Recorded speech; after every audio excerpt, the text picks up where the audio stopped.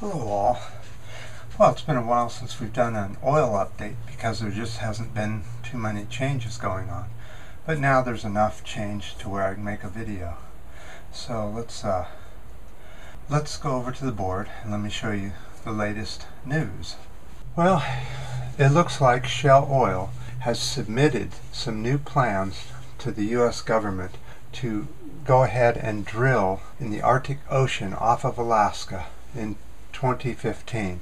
Shell has already spent $6 billion, that's $6 billion, and has only two small holes to show for it. Let me show you. Okay, so Shell, if you remember, had that basket looking kind of drilling rig, and what they did is they drilled down to see if they could drill a little bit into the about 300 feet down into the ocean bed. They did that twice to see if it was possible to make this rig work. They did not have permits to actually drill down and start recovering oil. However, the new permits will allow them to drill oil if they get a plan together for what happens if there's a leak anywhere in the system. Shell has not come up with that plan yet. And apparently Shell has put a 4-page ad in National Geographic. If you can believe that. That's really disgusting.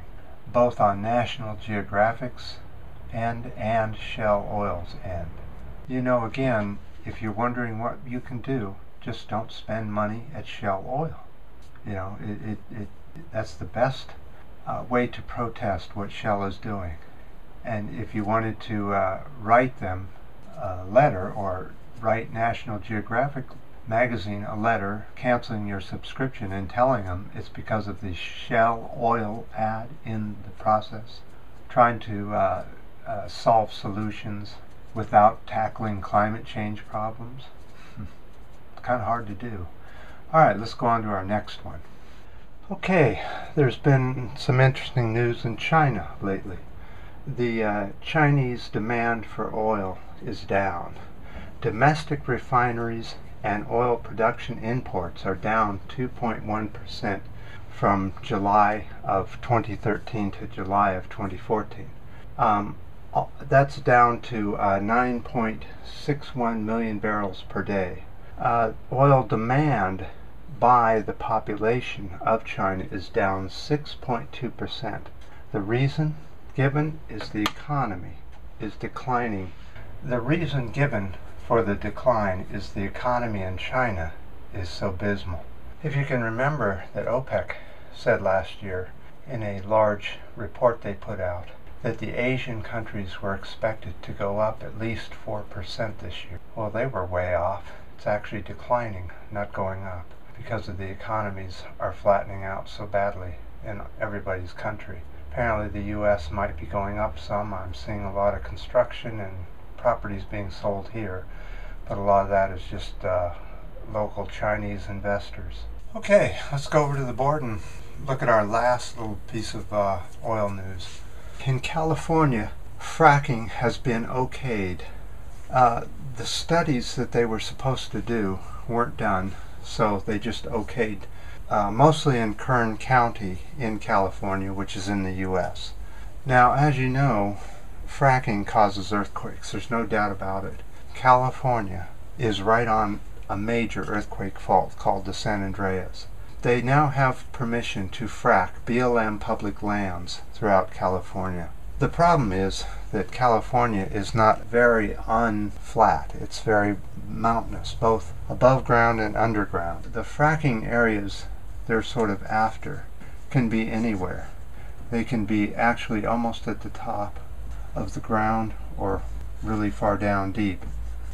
What the problem is with fracking, let's say they go down to frack this area.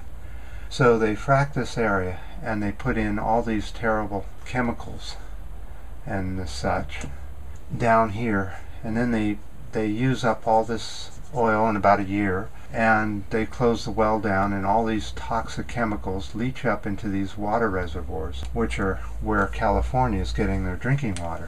they have wells that go down into these reservoirs of water. And with fracking going on unabated, as you can see, a lot of the fracking will go right down through these reservoirs of water and into the oil reservoir. Here's the fracking oil in the rock here in San Francisco. As you can see, it's pretty light colored. Here's another piece.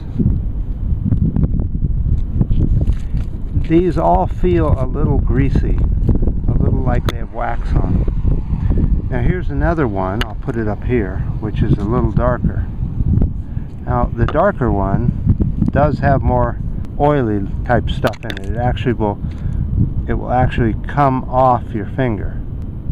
It'll get on your finger. We're lucky that the amount of oil in this rock is so little that they'll probably never go after it in a fracking sense. If you may not live in the areas that are being fracked, you're still subject to the consequences of fracking called earthquakes, especially near such a vulnerable area as to drill and frack for oil. This is crazy. The biggest oil reserves in the U.S. are in California and offshore, Santa Barbara and Los Angeles and San Diego. That's basically where most of the fracking will occur. However, fracking will be as far north as San Francisco and as far south as San Diego, and even parts of the Sierra Nevada will become fracked lands, especially if it's BLM land. I find it so difficult that they would okay somebody come in to my land that I had to pay taxes for and frack and not pay me any money for taking the oil out of the land that I own. And every person in California owns these lands. This isn't the U.S.'s lands, it's the people of the U.S. own these lands and should be getting money from the use of these lands. Not a penny has ever come in my pocket. How about yours? You know, fracking uses a lot of precious water that farmers could have used. But farmers were told they had to abandon their crops and pull down the trees, yet fracking will have all the water they want. That does it for the latest oil updates, and I'll keep you up on anything that's happening. Right now, most oil is depleting throughout the world except for the U.S. and a few other countries which are slightly going up because of the fracking. However, we're surely paying for it in earthquake damage and water pollution. Well, people, until next time.